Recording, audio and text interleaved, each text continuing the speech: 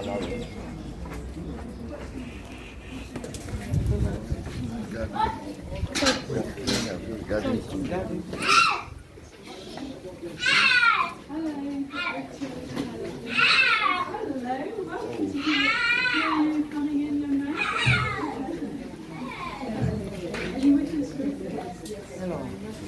to the garden.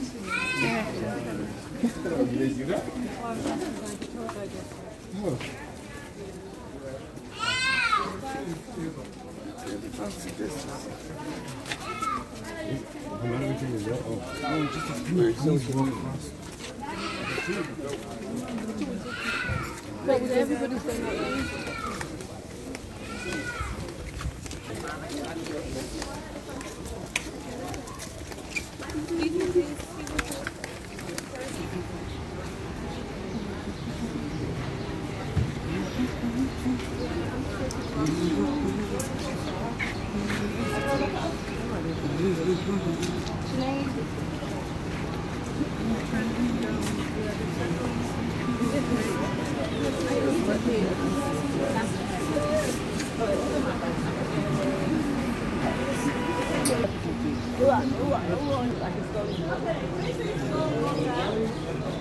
This is Golgotha.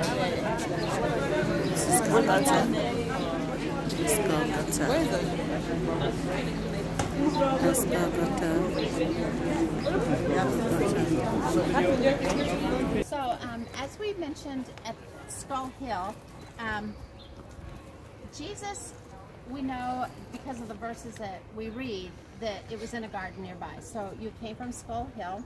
Here's the garden, and I'll tell you why they say this was the garden. And then the tomb is right behind us, where the wall is. So the Crusaders are the ones that found the tomb and uncovered it. Took their time cleaning it out, finding the tomb. But as they continued to look at this area, one of the things that they found was a wine press, which you'll be able to see the wine press. It's actually right over this, where this fence is. The wine press that was here, that signifies that this was a, quote, garden at one point, in the fact that it grew grapes here on this property.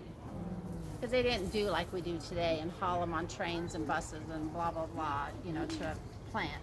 They would use their grapes right here and make their wine. So, as I said, the Crusaders uncovered the tomb. I'm going the wrong way with this map. So this is what the tomb looked like in 1900s. They found it in the late 1800s, but this will give you a picture of what the tomb looks like. It looks like this today. The front of it still looks the same. They haven't done anything with the inside, except put up a gate to one portion.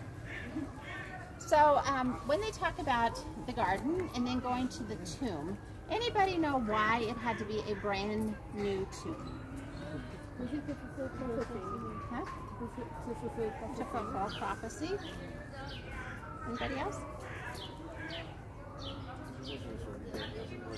You know what, after you come to Israel, hopefully everybody feels this way. When you go back and read the Bible, you kind of read it in a different way. Because you've seen some things and you're like, oh, I never thought about that. You know? So, just to give you a little background, in the Jewish tradition, using a tomb was much like, well, I know in the States we do this, and I don't know if you guys do this in Ireland. You get like a family plot where everybody's kind of buried in that same plot. Tombs were used back in those days, so they would have a family tomb. If you go back and read the story of Joseph, when Joseph met his brothers, you know, they brought his father to meet him in Egypt because he was head and giving out food to everybody that was starving. But when he passes, before he passes away, he tells his brothers, I want to be taken back home and buried in the family tomb. So when they buried people in their small family tombs, about a year and a half later, when all your flesh has decayed, a family member would go back into the tomb, would gather the bones, and they would put them in a box or a corner, so then there was space for the next body to be laid. Because you didn't want to just put bodies on top of bones and stuff, so it was the older person's of the family's job to do that. I like to look at the scriptures and think, not only does, I think it was prophecy, and I think, you know, because it was his son, he wanted a very clean tomb to put his son in when he was crucified. But I also sit there and I think, you know, if there was bones from somebody else in that tomb, think about, they don't believe that Jesus rose from the dead already. And would they look at those bones and think, nah.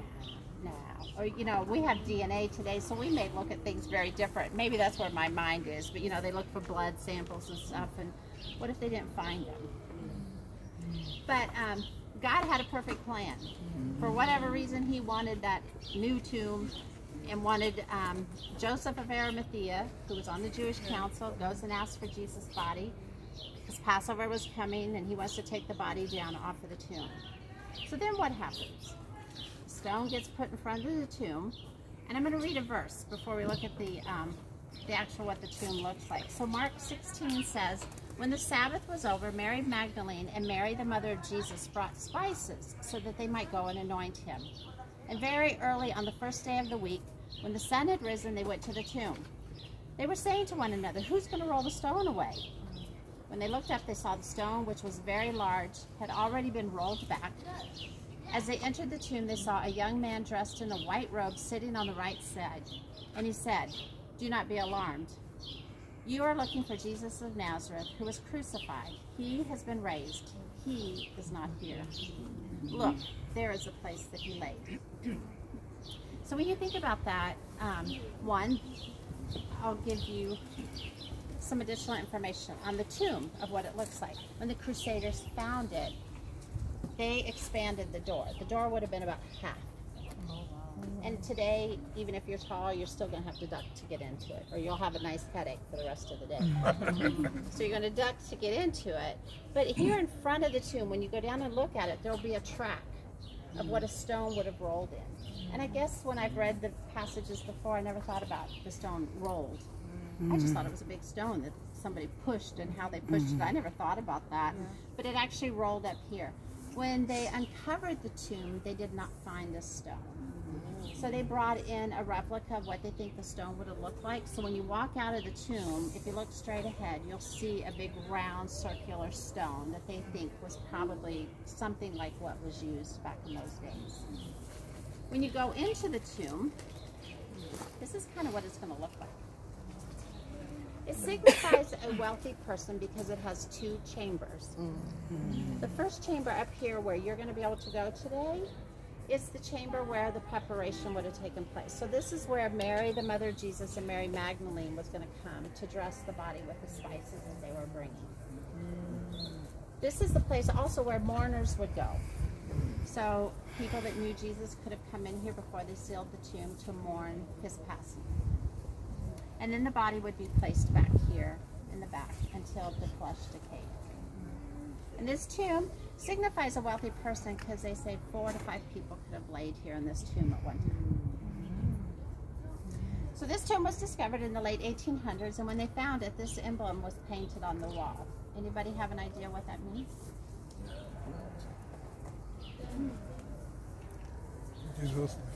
Jesus Christ, the first and the last. Alpha and Omega, or first and last.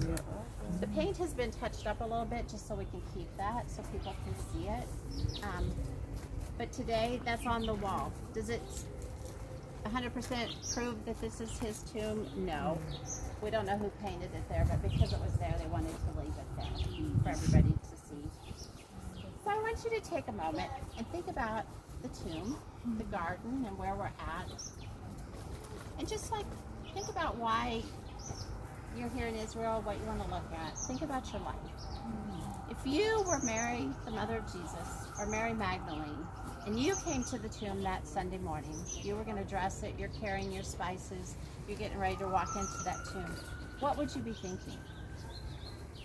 What would your facial expression be when you saw that stone rolled away and you looked inside and saw that it was empty?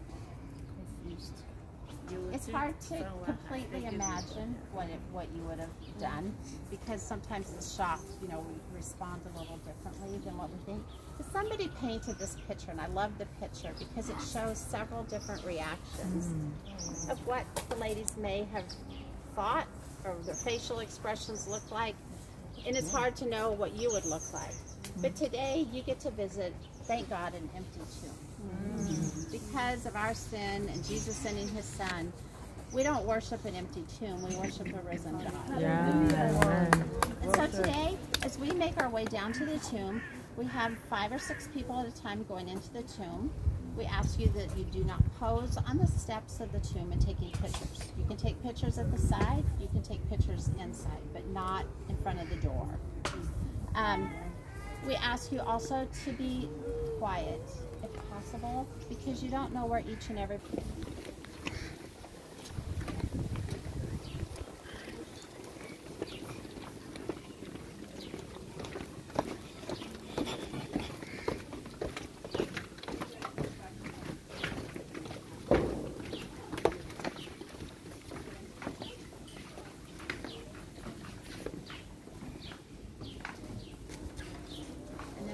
go up here and wait.